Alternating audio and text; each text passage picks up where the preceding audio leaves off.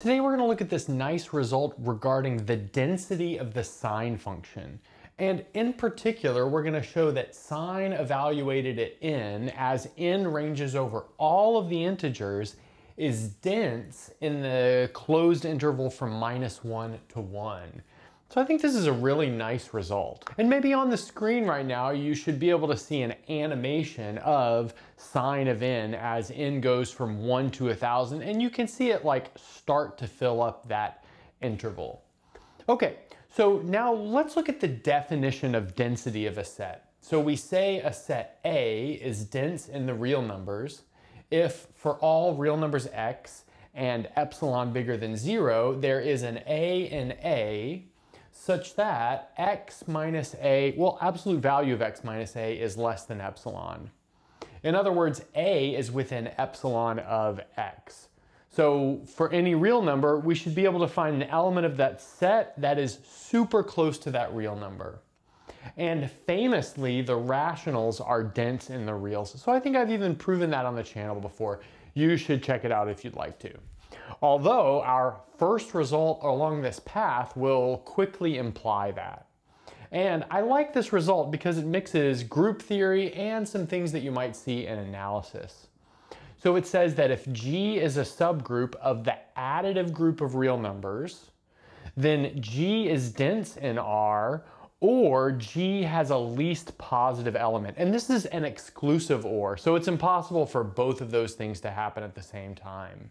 So let's start by assuming that G does not have a least positive element, and we'll show that it is dense in R. So let's suppose G does not have a least positive element. And then let's take an arbitrary real number x and then an epsilon bigger than 0. Then, since G does not have a least positive element, we should be able to find an element of G that is smaller than epsilon. So let's do that. So let's find what I'll call a little g in G such that little g is bigger than 0 yet less than epsilon. And again, that's only possible because G does not have a least positive element. Okay, and so next up we want to think about the string of integer multiples of G. So I'll write it like this. So we've got 0 right in the middle, and then we have G, and then we have 2G, and then we have 3G, and that's going to continue on and on and on. And then to the left of 0, we'll have minus G, and then we'll have minus 2G, and then we'll have minus 3G, and that continues on and on and on. So in other words, we've got this string which is essentially partitioning all of the real numbers. So that means that this x, which is a real number, is going to lie between two of these integer multiples of pi. In fact, there's an off chance that it could be equal to one of them. Okay, so let's put that carefully into words. So that means we have some integer n such that, so we'll have ng is less than or equal to x, which is strictly less than n plus 1 times g. So we do have the possibility that x is a multiple of g, but we'll save that for the left-hand endpoint. So let's say we're given an x. Well, that means it has to be between g and 2g, 2g and 3g, 3g and 4g, so on and so forth, in that direction or back in this direction. And that's what we've written down here carefully. Okay, now let's take this inequality and subtract n times g from all parts of it. And that's going to tell us that 0 is less than or equal to x minus n times g, which is in turn less than g. Oh, but g was less than epsilon. But now since this is non-negative, this quickly implies that the absolute value of x minus ng is less than epsilon. But let's see what we've got here. This x was our arbitrary real number, so let's write that.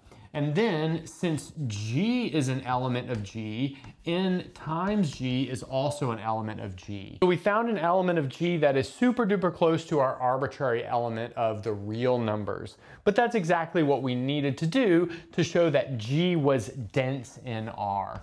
So let's finish that off here. So g is dense in R. Okay, so to summarize, we showed that if G does not have a least positive element, then it must be dense in R.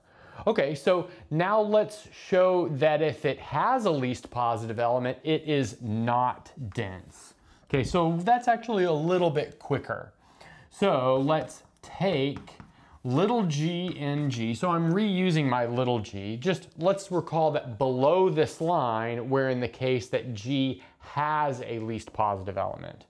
So we're taking that least positive element. So the least positive element of G. But now I think we can sketch this out with a picture and it's kind of good enough. So let's put our real number line here. Recall that G is a subgroup of the real number, so G lives on the real number line. Let's put maybe 0 over here.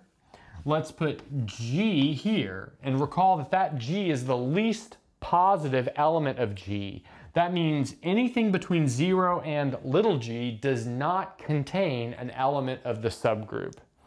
Okay, but that's problematic, because now we can go over here to G over 2 and put a little epsilon bubble around G over 2, perhaps of radius G over 4, and we see that we come up with exactly the condition for G to not be dense in R. Okay, so we finished the proof of this first lemma. Now let's move on to a second lemma. Now we're going to use that last lemma to prove this result that is particularly useful for our final goal. And let's start off by noticing that this thing that I'm calling G, which is everything of the form a plus 2b times pi, where a and b are integers, is definitely a subgroup of R. So I think that's pretty easy to check. And what we'll do is show that it's also dense in R. Okay, so let's do that. And we'll do this by way of contradiction. So by way of contradiction, suppose G is not dense in R. Okay, but then by our first lemma, it has a least positive element. So let's take that least positive element, and we'll call that least positive element little g in G. And we know the form of little g given the fact that G is defined like this. And so we'll say G is equal to maybe m plus 2n times pi. Okay, so that's the least positive element of G. Okay, now we're going to make a little sub-claim inside of this proof. And that is that our group G is in fact cyclic and generated by little g. Okay, so let's see how that might go. So we're going to do this proof within a proof by way of contradiction as well. So by way of contradiction, suppose not. But what does that mean? Well, that means we should be able to find something inside of G but outside of the cyclic group generated by G. So maybe I'll call that X. So there exists an X which is in the group G but outside of the cyclic subgroup. But now we can fit that X between two integer multiples of little g. I think that's pretty clear just by the way that we could order the elements of group G. So let's write down that. So there exists an integer k such that x is bigger than k times g but less than k plus 1 times g. And notice we do not have equality here, because having equality here would mean that we were inside of that cyclic subgroup. Okay, but let's note that we can subtract k times g from all parts here, and we get 0 is less than x minus k times g, which is less than g. But let's note that x minus k times g is an element of G. That's because it's just a combination of elements of G. Oh, but it's smaller than the least positive element of G. But that contradicts this minimality condition on our little g. So that means that, in fact, G is a cyclic group generated by G. Okay. So now where do we go from there? Well, let's also notice that the integers is a subgroup of G. And that's because we could just take B to be equal to 0, and we've got a copy of the integers in there. So let's write that down. So we've got Z is a subgroup of G. We want to use the fact that a particular integer is in there, the integer 1. So that means 1 is an element of G, which, let's recall, that was cyclic and generated by little g. Oh, but that means that there exists another integer D such that 1 is equal to D times G. But let's unravel what G is. Notice that G is m plus 2n pi, so here we have md plus 2nd pi. But now I think you can see where the problem is about to arise. We have 1 is equal to this combination of integers and the number pi. But notice that we could easily solve this for pi, and what do we get? Well, we get 1 minus m times d over 2 times nd. But that's in fact a rational number. So we've shown that pi is a rational number. But it's super well known that pi is irrational. So that brings us to our contradiction. Contradicting the fact that G is not dense in R, which means that G is in fact dense in R. Okay, so now let's see how we can use that to prove our main result. Now we're ready for our main result. That is that we're going to prove the set sign n as n ranges over all of the integers is dense in the interval -1 to 1. Okay, so let's see what we really need to do. We need to show for all y on that interval and epsilon bigger than 0, we can find an integer n such that the absolute value of y minus sine of n is less than epsilon. So that is exactly the definition over here of density. It's just now we're looking at density in a subset of R instead of the whole set. Okay, great. Okay, so let's do that. So let's say that we take y inside of the set -1 to 1 and some arbitrary epsilon bigger than 0. So the next thing that we're going to do is write y equals sine theta for some theta, which is a real number. And I guess here we're using the fact that the sine function is onto this interval, but I think we can use that for free. Okay. So next up, we're going to use the continuity of the sine function. So the continuity of the sine function built in with this epsilon.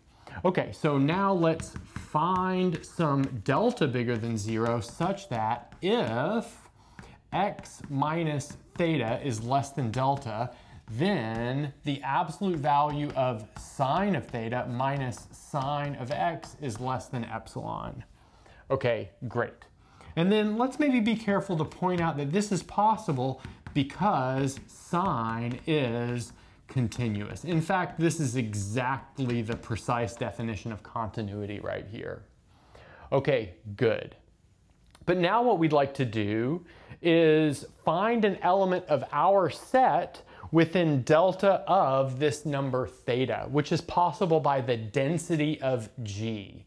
Okay, so let's do that. So let's find something that I'll call, let's see, maybe n plus 2k pi inside of G such that the absolute value of n plus 2k pi minus theta is less than delta. And again, just to be really careful, this is possible because G is dense in R. And, well, theta is a real number. Okay, so now we can essentially do our final calculation. So let's do that. So let's look at the absolute value of y minus sine of n, where this n, well, is the n that we just took right here out of our density condition. Okay, but let's notice that this is equal to the sine of theta. I'm just replacing y with sine of theta, as, you know, that's how we kind of define theta, so that sine of theta was equal to y, so that's kind of okay. Minus sine of n plus 2k pi. And we can replace this n with n plus 2k pi because sine is 2 pi periodic. So of course we had to use that somewhere, and that's where we're using this. Oh, but check it out. Theta and n plus 2k pi are within delta of each other. But if anything is within delta of theta, when you do this sign difference, you get something less than epsilon. So we know that all of this is less than epsilon. But now, starting right here and ending with this less than epsilon is, well, really exactly what we needed to prove this density condition. There we've done it. We've proven that this set of sign values over the integers is dense in the interval -1 to 1. I think this is a really nice result. And if you're still around and you haven't subscribed, maybe consider subscribing. It would really help us out, and that's a good place to stop. Thanks for watching and sticking around until the end of the video. And since you're here, don't forget to gently press that like button, subscribe, ring the bell, and select all notifications to never miss a video. If you want to get your name in the credits like you see here, access the live seminar series, review videos before release, and more, go to patreon.com/michaelpennmath and become a Patreon member today. If you want full ad-free course content, subscribe to my second channel, Math Major. I've got courses on linear algebra, complex analysis, and proofwriting, among several others. And that's everything. Bye.